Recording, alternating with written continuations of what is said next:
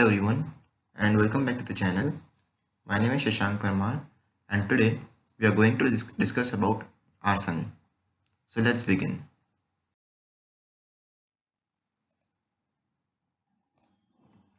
So arson is the crime of maliciously, voluntarily or willfully setting fire to the buildings or other property or burning one's own property for an improper purpose. So now, what is the chemistry of fire?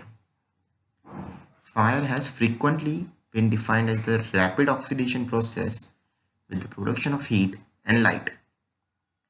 Fire is an exothermic chemical process, oxidation process, which is a chemical reaction between a substance and the oxygen.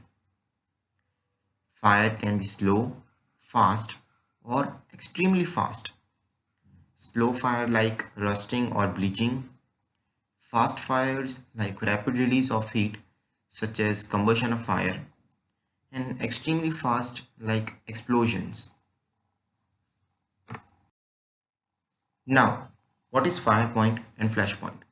Let's understand through the photo.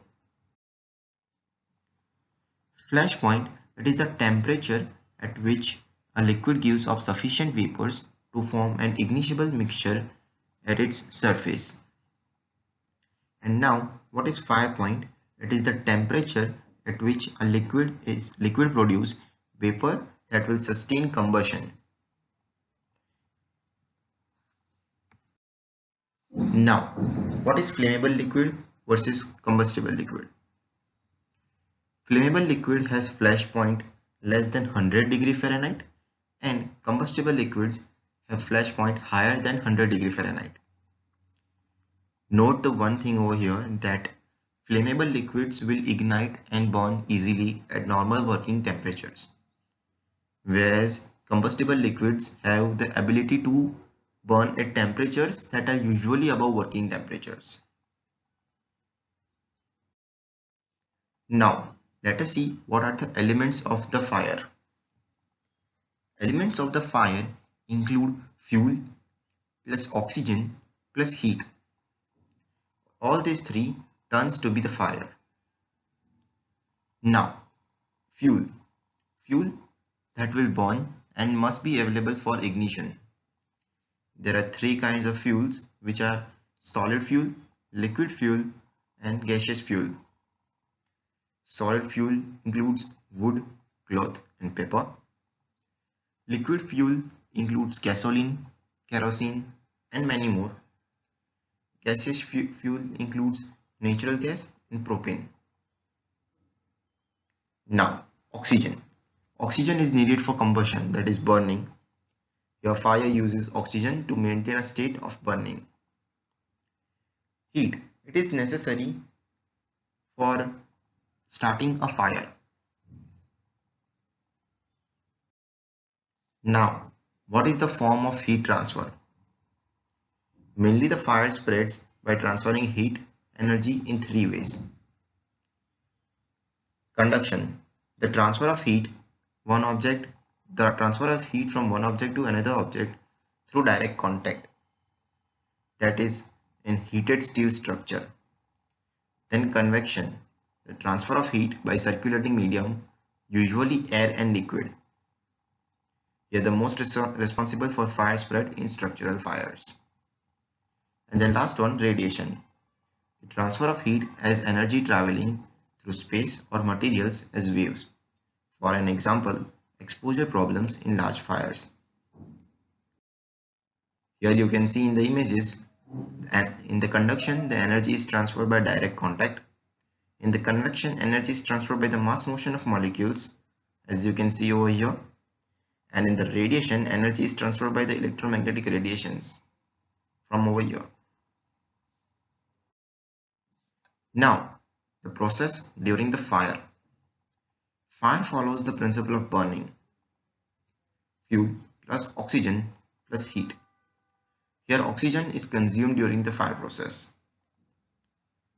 Here carbon monoxide is produced, which is highly toxic and can be the cause of death. Carbon dioxide produced here is non-toxic, but if it is increased by 2%, then there are 100% chances of increase in breathing rate. Then here the fire travels always in the direction of air. Now, what are the class of fire? First, A class fire. It involves any material that has burning ember or leaves and ash. For an example, we can consider wood, paper, pulp, lumber, and cloth. The adopted method for question fire of class A is to remove heat. Here water, certain chemicals, liquid foam, dry is used to stop it. Then B class fires. It involves any flammable liquid or gas. Then here gasoline oil, propane, natural gas, paints or grease causes this kind of fire. Flammable liquids don't ignite in their liquid state. Then C class fires. It involves live electrical equipment for catching the fires. For an example, faulty fuse boxes, frayed wires, overloaded electrical outlets. It requires the use of extinguishing agents to stop the fire, but that will not conduct any electricity back. Then comes the D class fire. It involves exotic metals like titanium, zirconium, magnesium, sodium. The combustible metals, special agents such as dry powder causes fires. Different chemicals for different types of metals are required to stop it. Extinguishing agents and techniques of class A, B and C is not used in D. Here you can see in the chart A class fire, that is ordinary combustibles caused by ordinary combustibles like wood, paper, cloth. Then B caused by flammable liquids, grease, oil, paint, solvents. Then C includes electrical panel, motor wiring, etc. D includes magnesium, aluminium. And the K, that is cooking oils, animal fats, vegetable oils, which all are caused by commercial cooking equipments. Then phase of the combustion, that is phase of the fire. First step is the initial phase. We can also say incipient phase or growth phase. Here the fire produces water vapor, carbon monoxide, carbon dioxide and small quantity of SO2. Here air or oxygen content is reduced and produce fire. Here the flame temperature is 1000 degree Fahrenheit, that is 537 degrees centigrade. O2 level in air is 21%. Then free burning phase, or that is fully developed stage. It involves burning activities and the flame temperature is nearly 1300 degree Fahrenheit, that is 700 degrees centigrade.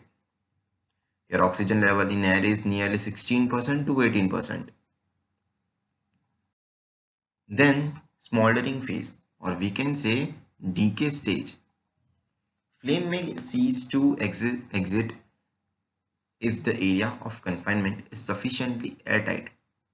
Here the burning is reduced to glowing embers. Room becomes filled with dense smoke gases. Here the flame temperature is nearly 1000 degree Fahrenheit and oxygen level is less than 15 degree Fahrenheit.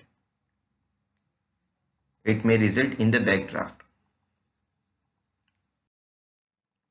Here you can see the phase of combustion and heat release rate and fire development. From initial stage to growth, fully developed and then decay. Now, what are the cause of fire? Cause of fire can be accidental fire, natural fire, intentional fire or undetermined fire. Now let us see backdraft and flashover. Now what is backdraft? It is also known as explosion. A backdraft is an explosion or rapid burning of heated fire gases resulting from an introduction of oxygen when air is admitted into building heavily charged by the smoke. Here it often produces injury. We can consider that flammable gas plus explosives and plus ignition source causes backdraft. Now let us see what is flashover. Flashover is the stage of the fire when all combustibles in an area have become heated to their ignition temperature. Then they ignite simultaneously. Now, here we can see the fire or we can see the burn patterns. We can see V-shape, inverted cones, alligator ring, spelling, streamers, arc damage, and pool or plant patterns. V-shape, it is narrow and spreads out at rise. We can see normal pattern, no accelerants. In inverted cone, it is wider at the bottom and narrower at the up. It may be accident or accelerant poured along the floor. Then we can see the alligator ring. It looks like scale of alligators, maybe from accelerant or maybe not. Then we can see spelling layers. We can see the layers of concrete break away because of high temperature. This may also be because of accelerants or maybe not. Then we can see the streamers, shows us trail from one area to another and accelerant used to spread fires here. And we can see then arc damage or pool or plant. Arc damage includes spark caused by release of electricity, and here the indication is electrical wire or from a wire insulation. And in the pool or plant type pattern, it looks like puddles. Here we can see accelerants collected in a pool at lowest points. Here we can see the fire burn patterns, that is V-shaped and U-shaped. Here circular pattern on ceiling and circular pattern on ceiling over here also. Here we can see the V-shaped and here we can see the U-shaped wall.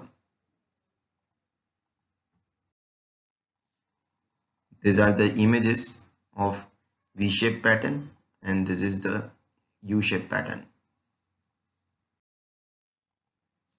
Here you can see is the irregular pattern, while over here you can see the streamers pattern.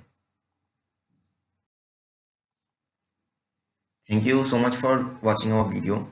I hope you liked it, and for the more information you can visit our website www.thescihub.in. Make sure to drop a like and subscribe to the channel, and thank you so much. We'll meet you soon. Thank you.